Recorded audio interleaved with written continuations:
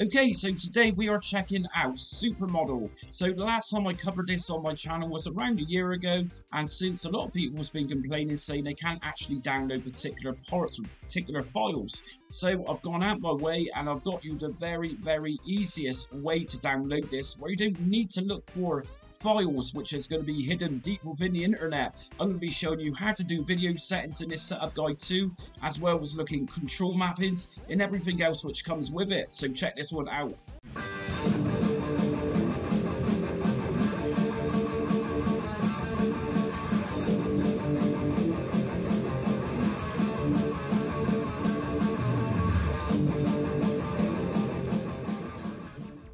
Okay, before I start today's Supermodel Sega Model 3 emulator setup guide, made it extremely easy. If you like what you see today, hit notifications, subscribe and like so you don't miss upcoming retro emulation content.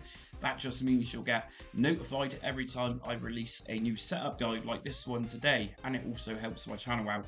Okay, so on to Supermodel in emulating Sega Model 3 games. So yes, this is an absolute pain, but there's a very easy way around this. So rather than searching the internet for a GUI to go with Supermodel, because as we know, Supermodel is pretty much a command line situation, and finding a GUI for this nowadays is virtually impossible. I'm going to show you how to cheat around this and get you the latest and greatest setup. So first of all, we're going to go to download RetroBat. Now RetroBat is a front end, but we're just going to download this to literally download something inside it. I also cover RetroBat on my channel and I've got a lot of videos on there, so if you're interested in that, do check them out. But on with this, what we're going to do is download RetroBat, and we're going to download now. Okie doke, so this is going to take us over to itch.io. What we're going to do next is go to downloads now. No thanks, just take me to the downloads. And I'm going to download version 6 stable Win64, which I actually covered on my channel a little while back. So I'm going to download this. Okay, so we've now got RetroBat. Let's set this up. So just double left click on the setup. Okay, so select language, so this is English obviously in my case, okay. And I'm going to press next, and I accept the agreement, press next, and again press next. Now I personally suggest leaving this installation to go to your C drive, where it's going to create a new folder in there called RetroBat. If you want this to install elsewhere, just go to browse and find another location for it to install to. But however, like I say, we're not actually going to keep RetroBat, but we're going to use it just to get some goodness out of it. So what I'm going to do is just leave this to install into my C drive. I'm going to press next, and I'm also going to create a shortcut, a desktop shortcut for this. Next, and install. What we're going to do, we're just going to wait patiently for RetroBat to extract all those wonderful files. Okay, cool. So we've now finished installing RetroBat, and we're just going to press on finish. And we can also delete that setup.exe. We don't need that one anymore. So next thing what we're going to do is open up RetroBat.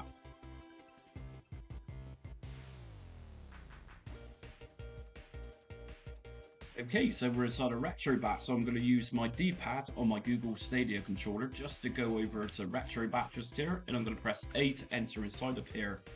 What we're going to do then is just use D-pad to scroll down, and we are going to find Supermodel. And here's Supermodel, so I'm going to press my A button on that. And next up, the emulator Supermodel is not installed. Install now. Let's just press yes on that, so I'm left clicking. Cool, so instantly we got Sega Model 3 UI. Trouble is, this is inside a RetroBat, and of course we want this as a standalone. So I'm going to just use my cursor to close out of this. And if I press start on my controller, or if you're using a keyboard for this, press enter, just go down to quit. Okay, so next thing we're going to need to do is quickly create a folder. So right click anywhere, and new folder, and I'm going to call this folder Supermodel. What I'm going to do next is just right click on my RetroBat shortcut, open file location, and from here I'm going to go to emulators folder. Inside of emulators folder, we're going to just scroll down until we find Supermodel. And here it is. And here we go. This is what we just downloaded using RetroBat. So what I'm going to do is Control and A to highlight everything. I'm then going to just drag and drop everything into that Supermodel folder that I've created. Cool. So if you're planning on using RetroBat as well, obviously don't copy everything, just copy and paste it into that new Supermodel folder. So next thing we do need to do then is just open up Supermodel, and we've got a ROMs folder just here. And what I'm going to do is just drag in my Sega Model 3 games. And if we come back out, what I'm going to do next is actually go and open up that UI, which no one can seem to get hold of anymore. So open up Sega Model 3 UI. And here we go, we're now in. But the problem is that the directory for our games is in the wrong place. So we're going to need to go to folder, and we need to point it to this ROMs folder, which is inside of that Supermodel folder we created. So desktop, and we're just going to scroll down to Supermodel, and then just left click on ROMs, and then OK. And as you can see, the directory has now changed. We can actually do more to this now. So what I'm going to do is just drag down 800 by 600 and change the resolution. I'm going to choose 1280 by 720. Now, screen to screen is going to be different. So obviously, in my case, this one seems to work okay for me. I'm also going to make sure full screen is enabled. So just left click on that one. And you've got other options here at the bottom, such as widescreen and stretch, but you can experiment with those. Next thing I'm going to do is just left click on this little button here, and I'm going to save custom resolution. So if I then go to open one of my games, I'm going to go for Scud Race. Okay, so as many of you is probably aware, we do need to enter the test menu for a lot of Sega Model 3 games. So I'm pressing start on my Google Stadia controller. And if I press 5, I can actually select which option in the test menu to go into. So the game itself, Scud Race, is asking for game assignments. So I'm going to press 5 on my keyboard, game assignments, and I'm going to press 6 to enter into game assignments. So it's talking about link ID, so I'm going to use 5 on my keyboard to go to link ID, and if I press 6, I'm then going to press it a couple of times until I get to single, and I'm going to press 5 to come out of there and down to exit, and if I then press 6 to exit, and 5 again to go down to exit and press 6,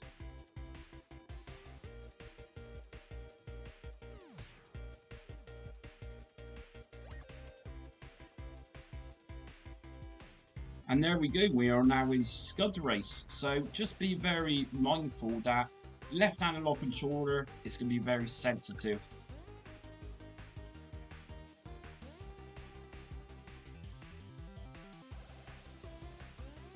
And if I press escape, that's just going to leave the game, and that's going to bring us back to Sega Model 3 UI. So let's look at controls. If I press on the control tab just here, input system, if you find your controller isn't working, just drop this down and try either D input or raw input. X input works great for me. What I'm going to do next then is just go down to config. This is going to open up a command prompt, and from here we can actually properly configure our controllers to work with this. So if we can see in the background just here, we've got command prompt, common controls, player 1. So I'm going to press enter on my keyboard, and it brings up setting. Now I'm going to press a button on my controller to map out the start button for player 1. And if you just want to bypass player 2, if you don't have a player 2 to play your games with, then just press some random button like I'm doing just here. And we obviously want a player 1 coin button.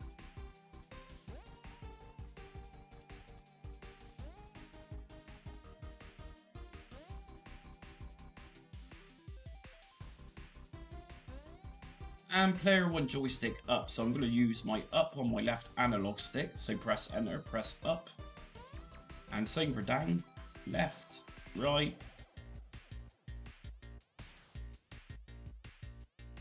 Now we got specific settings here for fighting games in particular. Now I'm not planning on using fighting games, so I'm going to just keep bypassing these by pressing my enter key.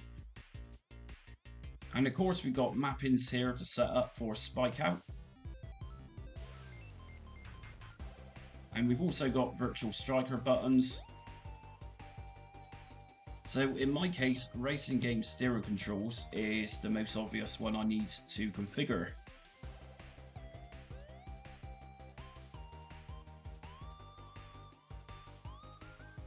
Okay, so we can now close that down, and if I open up my game again, Scud Race,